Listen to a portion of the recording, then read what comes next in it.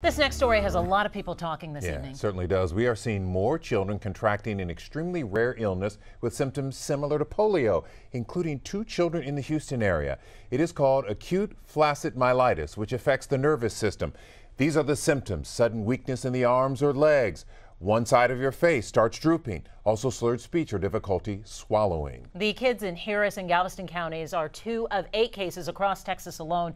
And it's so rare only 1 in a million people will get it. And tonight, Lauren Tallarico met a child fighting the disease. Lauren? Yeah, really. And what a fighter he is, and his family at that. His name is Braden Scott. And as we continue to learn more and more about this very scary disease, he's living it every day.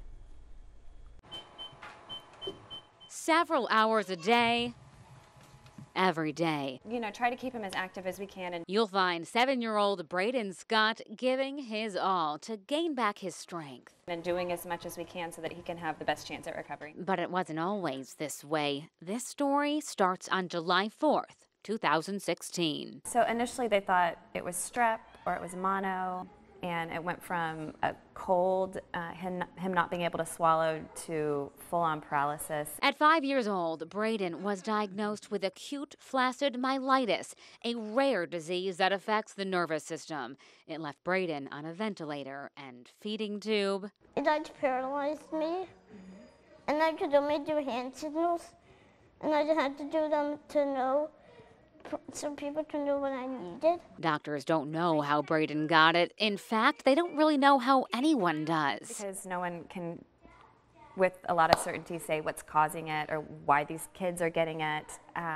So it's scary because it's not something that's easily preventable. Although the CDC says only 1 in 1 million will be diagnosed, there seem to be clusters popping up. But it is becoming more prevalent, so it's scary that there's not a way to defend yourself against it when it's something that's slowly becoming more and more common. Right now, hospitals aren't required to report cases to the CDC. It's a huge issue that the CDC does not have an accurate representation of how many of these cases there are.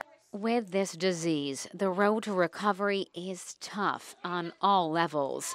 It's hard knowing that, I don't know, just the things that he's missing out on that normal kids get to do. But Braden and his family are optimists. If I were a regular kid, I wouldn't be on the news. And are telling their story to spread awareness about this devastating disease. It is underrepresented and it isn't giving us the chance to get the research and the hope for a vaccine or something like that that we might be able to have if it was represented as big of a problem as we believe it is. How tough. You certainly understand why she wants a resolution of this. Absolutely. And there are still so many questions. And one of the ones that I wanted to know as a mom was if Braden had had all of his vaccines, like the polio vaccine, since AFM tends to mimic it. And his mom told me that, yes, Braden was up to date before his diagnosis, but that it doesn't really seem to make a difference because kids with vaccines and without them have both been diagnosed with this disease. Other questions coming in from Facebook. Lauren Roseanne is asking this question.